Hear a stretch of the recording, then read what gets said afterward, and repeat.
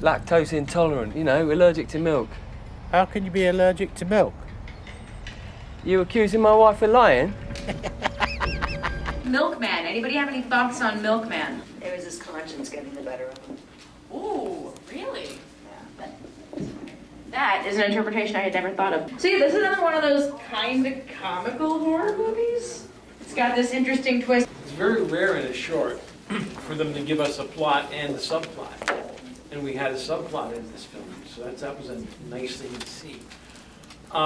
I don't know that it worked as horror because the audience was laughing all the way through.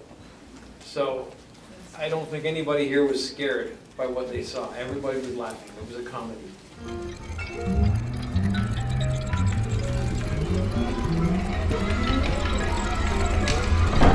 What's up with you? What are you doing with that bottle? I thought that it was really hilarious. The whole time was very funny. And at the end with the whole stabbing the mistress with the milk bottle, maybe it could have seemed a little bit unnecessary, but I think it actually worked really well. It's kind of like a climax to the whole story about how crazy this milkman really is and stuff. So it was really good overall, I think.